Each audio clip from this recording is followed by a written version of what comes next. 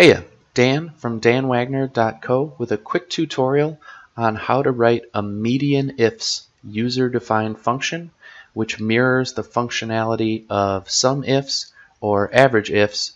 It just calculates the median instead of the sum or the average. There is a lot to cover in this function as it is a bit advanced, and so I'm going to dive right in. First things first, we have two input variables, median range, which mirrors exactly what you'd get with average range or sum range inside the AVERAGEIFS or SUMIFS function. And then we have range and criteria pairs, which is a parameter array. And parameter array is perfect for this situation because it allows your user to input an arbitrary number of input ranges and criteria, which is exactly what we need for a statistic ifs type statement.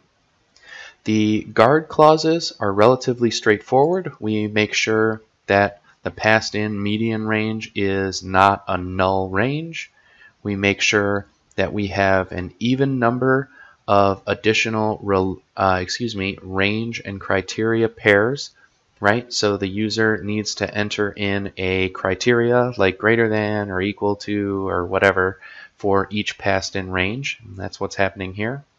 And finally, we need to be sure that each range that's passed in has the exact same dimensions as the median range, because essentially what we're doing in this calculation is a row level comparison. So if all of the values in the row match all the criteria successfully, we can add that value to our median accumulator and eventually calculate the median of it. And if one of the ranges that we passed in does not have the same number of rows or columns as the median range, then we know we're going to have a problem because we won't be able to consistently check. Now that we're through the guard clause section, let's review where the magic actually happens here. So the first half of this function is essentially identifying the operator, like less than or equal to, greater than or equal to, not equal to, etc., and the threshold for checking. So as we work through the range and criteria pairs, we identify the operator, which can be, like I mentioned before, less than or equal to, greater than or equal to, not equal to. And we do this by looking at the two leftmost characters inside the range and criteria pairs object that we're taking a look at here, right? So we're inside the actual criteria. The does not equal case is a little bit tricky because it could be a number or a string. And so if that is what we're dealing with, we need to verify whether or not the value is a number or a string. And so we use isNumeric and not isEmpty to identify numerical values. And otherwise, if it's not numerical, we know we're going to use it as a string. And so if that's the case, we just do this string type of assignment here. So let's suppose that our user did not pass in a less than or equal to, greater than or equal to, or not equal to operator. Let's say they just used less than, greater than, equal to, or maybe even no operator at all.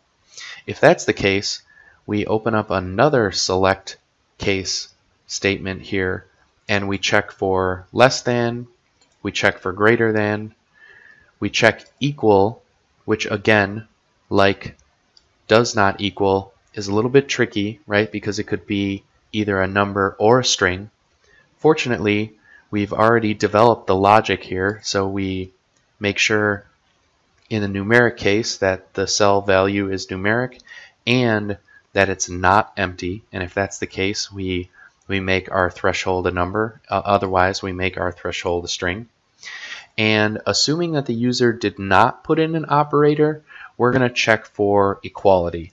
So in that case, we make our operator equal to, and then we use the exact same logic, the is numeric and not is empty check, to ensure that for numeric values we get a number, and for non-numeric values we get a string. And so once we have wrapped up identifying this operator and the threshold, our next step is to check each cell that was passed in the param array against the threshold. And this is where we really start executing here. So let's say we want to take a look at the, well, let's look at the greater than or equal to situation. So if the string operator is greater than or equal to, we want to check that the cell of interest is greater than or equal to the threshold that we determined. And if that is the case, then we set our all matched variable to true, and if not, we set it to false. And we work our way through the rest of this case statement here. And down at the bottom of this loop, we check the all matched Boolean to see if it's true or false. If this variable is ever false, we know that that row can never be considered because it failed one of the criteria, right? So as soon as Boolean all matched is equal to false, this statement catches it and exits the for loop. And if that's the case, then we do not add it to our accumulator and we work our way onto the next row. However, if every cell in the statement matched the criteria that was passed in, then Boolean all matched will be true. And if that's the case, then down here we add our value to this accumulator array, which is this variant accumulator. Before adding it, however, we do one last check, right? We want to make sure that the value is numeric because you can't calculate the median of a string. And we also want to make sure that the value is not empty as well, because again, empty is not something you can calculate the median of. And if that's the case, then we skip over this addition, but if not, we add our value to the accumulator, we resize the accumulator, and we move on to the next row. Eventually, we'll have worked our way through all of the ranges, all of the criteria, and all of the rows.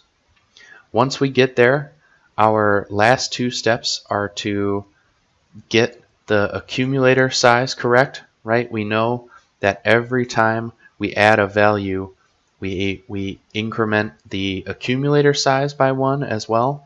And so if we're at the end of our loop, we know we have an empty element there at the end, and so we go ahead and kind of chop that one right off.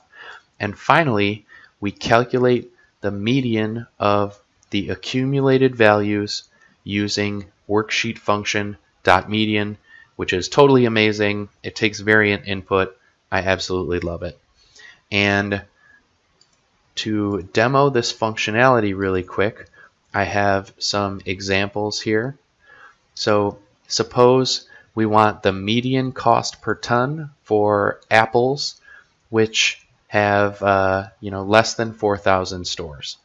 So if we were doing this by hand, we might filter and grab apples, and then we might filter again and say less than or equal to 4,000. Awesome. We get these 5 rows, and the way we'll do this with our median ifs is exactly how you would do it with a sum ifs or average ifs. And so we're going to pass in D2 to D30, which is our cost per ton, right? Because that's what we want the median of. Then we're going to pass in our product column and make sure that it's equal to apples. And then we're going to pass in our store column and make sure it's less than or equal to 4,000. And I'm going to clear those filters now.